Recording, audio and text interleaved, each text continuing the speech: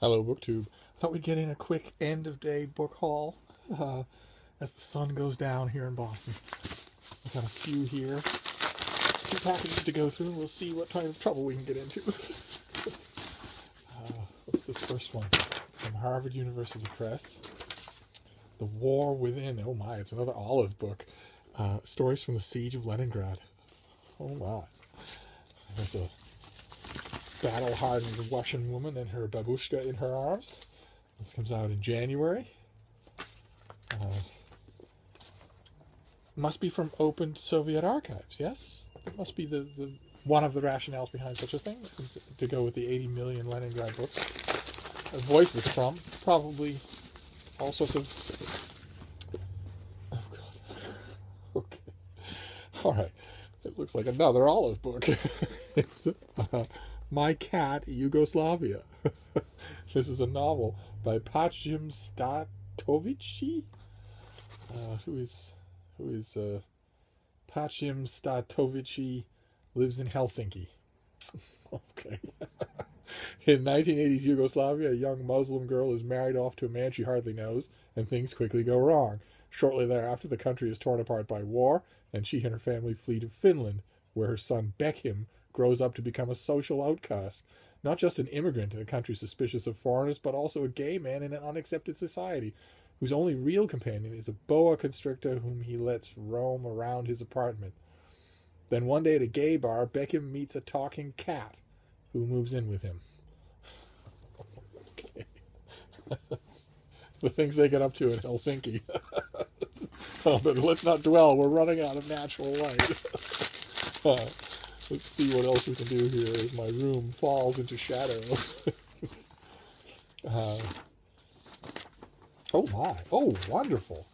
Fantastic. This is A Poet's Dublin by Eavan Boland. I did not know this was coming out. This comes out in early November. And it is... oh,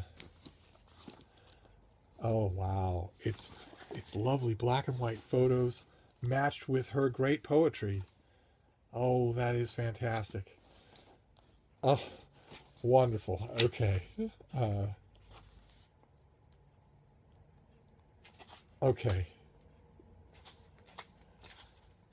I don't think... It's early November. I don't think I have time to pitch this anywhere, but I'll definitely consume it. That's for sure.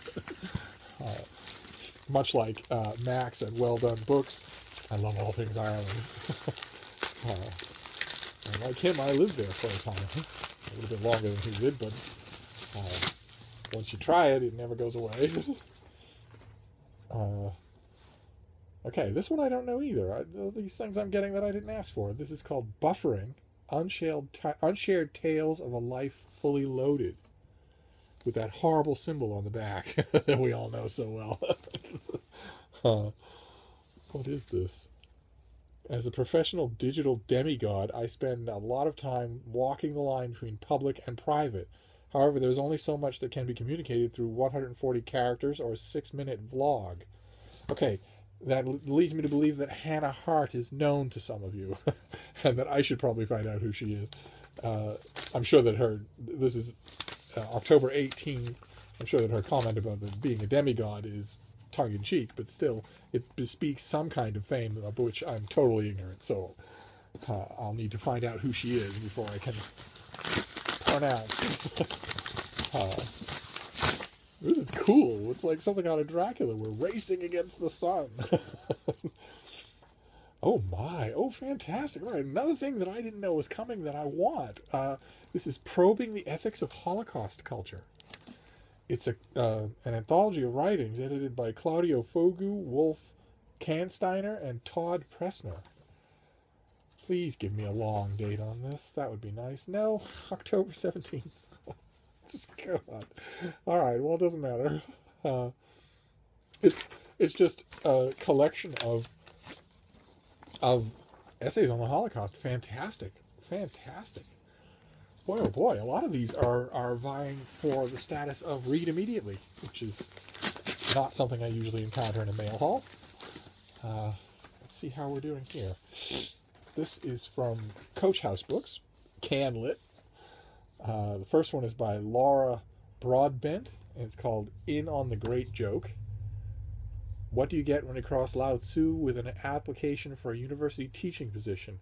What do you get when you give W.G. Sebald and Clarice Lispector the ability to speak from the afterlife? I suppose you'd get even more bad prose. What happens if a girl is stopped at a red light for an entire year? In On the Great Joke is a palace of hybridity, where film structure informs poetry, poetry alters the essay, and essay recalibrates the joke. How do you want to make a bet that not one of those three things happens in this book? Not one at all. Not. So it's a slim volume of poetry, of canned poetry. And is this the same thing? This is 3 Summers by Lisa Robertson. Of course, Jason Purcell will know who these people are. He's probably talked to them or interviewed them. I don't know them at all.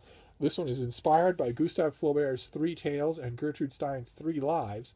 3 Summers is a grappling with time, form, and embodiment. And it is yet another slim volume of poetry. Goodness gracious. If I'm on shaky ground with the slim volumes of American poetry, you can just imagine how things are with the canned poetry. But into every book haul, some misfires must fall, right? What have we got here? America's Dream Palace, Middle East Expertise and the Rise of the National Security State by Osamah F. Khalil, who is an assistant professor of the U.S. and Middle Eastern history at the Maxwell School of Citizenship and Public Affairs in Syracuse University. And this is about U.S. policy in the Middle East, and it is also October 17th. Good Lord. And I didn't get galleys for any of these things. All these things are showing up next week. I can still review them for open letters, so there's no lost cause. But it'd be nice if I was getting more like this, something like this. This is an advance copy. Yeah, see, this is for February. What is this? Oh, good. Oh, good. I've heard a lot about this thing. It's called Running by Cara Hoffman. And it's got a pecker on the cover. Can't go wrong, can you? This is, she's the critically acclaimed author of Be Safe, I Love You, and So Much Pretty. And this is a dark, breathtaking novel of love, friendship, and survival set in Athens' red light district in the late 1980s. Unlike anyone else on BookTube, I have actually been to Athens' red light district in the late 1980s. I tell you, the quality you get on this channel. Running follows the lives of 3 friends and lovers. Queer English poet Milo Rollick, Eton dropout Jasper Lethe, like the River Lethe? Forgetting things? And 17-year-old Bridie Sullivan, an American with a fascination for fire. The 3 meet working as runners. They ride trains looking for tourists to lure back to a $4 a night Hotel Olympus and in exchange stay for free on the hotel's condemned top floor and get a few drachmas, which they immediately spend at the bar around the corner. Okay. The pub sheet says it's a deeply romantic, deeply transgressive story, and that the emotional and experiences Hoffman lived pulse through the pages of this stunning incendiary novel. The experiences that Hoffman lived. Hoffman began writing Running over 25 years ago when she was working as a runner herself. Okay. All right. Well, it hardly matters because it's February of 2017, which means I have time to soak it in and see if it works. Great. Fantastic. Got a couple more, and that's good because we're almost out of light. What is this? Is this... Oh, okay. All right. I wonder why it had a deadline slip on it. This is Hercus. This is a paid review. Hawk's Flight. Joseph Walking Horse Manawa returns to Broken River, Oklahoma from Vietnam a broken man. Severely injured in battle, the full-blood Cherokee lives with limited mobility and an addiction to painkillers he takes to dull the chronic agony of his wounds. It's a burden he cannot bear, and Horse takes his own life. George Wheeler, a member of Horse's U.S. Army Ranger Unit, comes to Broken River to visit his comrade, only to discover he's arrived too late. In Horse's place, George finds Hawk, an angry young man struggling with Horse's suicide and his father's alcoholism. Huh. Novel. Okay. A Vietnam and American Indian novel. Okay.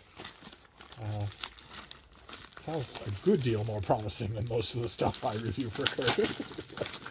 So, I also like the cover, just the chevrons as both an arrow and wings, but also military. That's nice and simply done. And then we've got, what is this last thing here? There's the light fades completely. Oh, fantastic. Incredible. Oh, boy. Okay, this comes out in a week, but in this case I don't mind because I'm going to read it tonight. So this has been a book haul of books vying for the read next. And this wins, hands down. This is The Day the Revolution Began by N.T. Wright. It's subtitled Reconsidering the Meaning of Jesus' Crucifixion. Some of you might know Tom Wright's Christian writing. All of you should. He's really, really good. And I'd be willing to bet that this is a theme he's been working on for quite some time. It's run through a lot of his books.